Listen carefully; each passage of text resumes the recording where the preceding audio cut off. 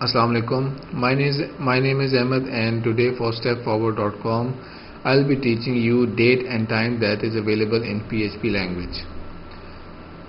So first of all, let's understand that dates in PHP are represented using the Unix timestamp, or simply the timestamp. Let's understand what timestamp is. Timestamp is basically a calculation or a representation of date and time in numbers. A single number, a very long integer, an integer type whole numbers, but very long in length, and it is in seconds. From 1st January to 1st January 1970 midnight, these seconds are calculated and till the current time. So the time starts from 1st January 1970. But what about those dates which come earlier, prior to 1970? Well, in that case also an integer will be used, and this integer will be in negative other than being in positive. We'll just look at the examples and you will understand how it works. So why is it so? Why this calculation in timestamps or storage in timestamp? Well, that is because it is easy for computers to I can see a spelling mistake over here. It is more easy for computers to calculate in seconds or in numbers rather than creating complex types. But as for PHP 5.2, a new date and time class has also been introduced. But in this tutorial, our concentration will be strictly on timestamps. Timestamps are not specific to PHP; they are also available in other languages. So let's go to our browser window and go to our notepad file, and let's demonstrate how to create a simple timestamp. So I need to get the current date and time of the system. This is the function that I'll use, echo and time. Go to the browser, refresh it, and this value is the time in seconds starting from 1st January 1970 midnight. So these many seconds have been passed, and if I keep refreshing this page, you can see that it is basically, it is working like seconds. But of course this representation is not easy for me to understand. I need to know how many days and how many months. So for that we have a format function that is called date, and time will be its second parameter. The first parameter will be string formats, and for that let's go back to the presentation, and these are some of the formats we have. For character formats, this is only for the day part. We have D, you can see the example over here, from 0 to 31st, capital D, Monday to Saturday, and J, 1st to 31st. The difference between these two is this has a leading 0 and this doesn't. L for the complete representation of the day, then S for the suffix end, for instance second or 22nd, ST for first, 21st, etc. TH for instance 8th, example, and W for another numeric representation for the week, 0 for Sunday and 6 for Saturday. Then we have a day of the year. So let's try these quickly. So this date function, I'll give a value of D, only D. Come over here, refresh it. Today is 17th, you can check over here. Today is 17th February 2011. So D, capital D will give me Friday, L will give me complete Friday word, Z will give me the day, the number of days in this year past, the current date. So January is of 31 days and February is 17. So according to that calculation, it should have been 48. Why is it so? Because this counting starts from 0 as mentioned in this slide. Okay, so now let's go back and use that S suffix with J, or J. J is without leading zeros. So 17th, so that is good enough. Go to the next slide. We have weeks. This is the week. How many week have which is the current week's number for this year? For instance, we can go over here, use a capital W, and refresh it. So this is the 7th week of the year, current year. Then these are for months. F for full month, M, N, and T, the number of days in this month. Let's go back. Month will give me a short form for this month. Capital F will give me the full representation for this month. Small m will give me a numeric representation. N will give me without leading representation, and for the total number of years we can use T, and this month has 29 days.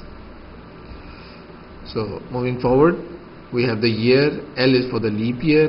Y, capital Y for full representation, small y for just the 2-digit representation. Let's try this out also. So we have capital L for the leap year, and it is 1 because this year is a leap year, 2012. Then we have capital Y, and we have capital small y for 2-digit representation. So let's complete this thing, and let's give it like this: 17 February 2012.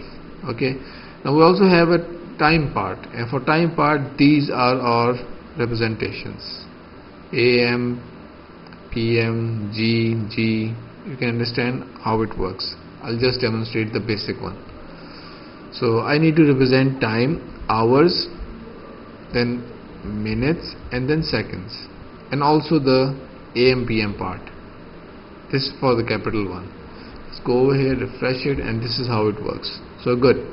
So this was for the formatting. What about I need to create a different date? I need to work on date, a custom date. So MK time, and MK time, it takes the first parameter is hours. Let's skip the hours. The second is the minutes, and the third is the seconds. Skip all of them. So it will take 0 as a default. Now for the month, let's give it a value of third. Third is March, and 17th March, and how about 17th March 2002. Okay, save it, refresh it, so you can see the time.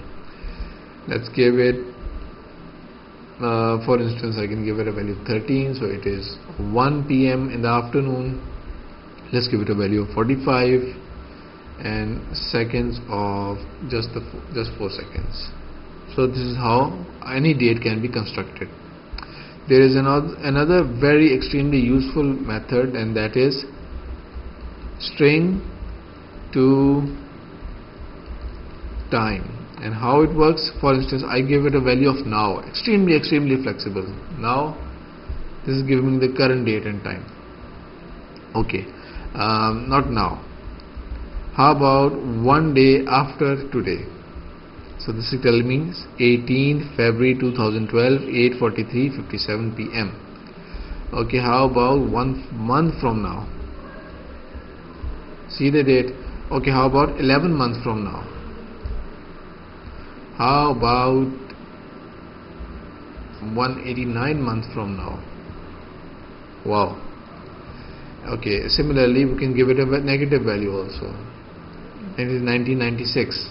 We can also give it a value of years, and 189 minus 1 is, there's something wrong over here. 1 year, yeah, I think that there's a limit of range. What about 100 years? It is working. Okay, what about 150 years? No, okay, I think there's a maximum limit of something. Anyway, so this is not it. We can also use last Monday. When was the last Monday? It was on 13th February. Okay, what about the next Monday? It is 20th February 2012. And for this right now we are constructing the date with respect to the current time, but let's make a date over here. MK time, and just nothing. This date 5/2001. Okay, now let's use this as a reference over here. Next Monday I gave it a value of 5th October 2001. So I'm saying when is the next Monday from 5th October 2001, and it is telling me that it is on 8th.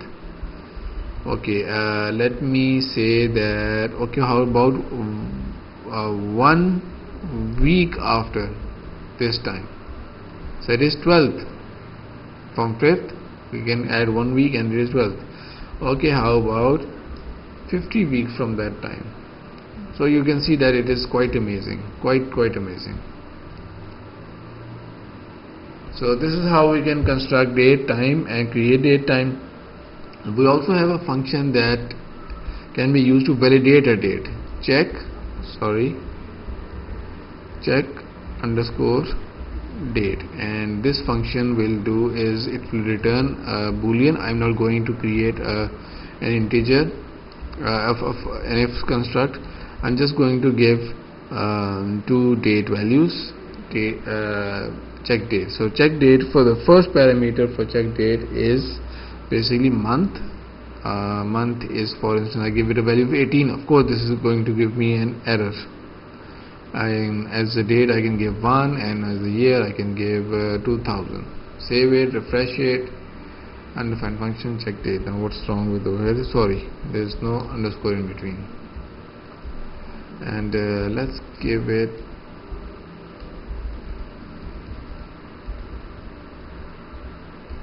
so false. This is not possible, this is not a valid date.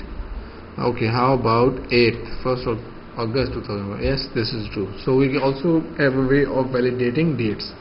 Now we can also compare two different dates, and I don't need to explain to you how that will work, because I don't have to show it to you, because simply these are numbers and numbers can be compared, easily compared. And we can also use this part. For instance, let's create two dates. This is one date and this is the second date. Now let's display these two dates, D1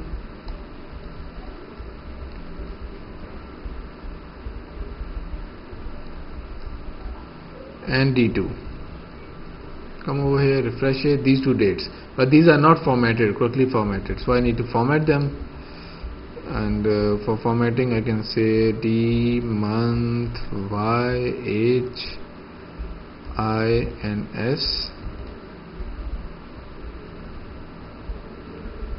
and similarly you can copy it over here, paste it here, save it, refresh it. So these are the two dates we have, these two dates. So let's give it a value of very close one, or instead let's simply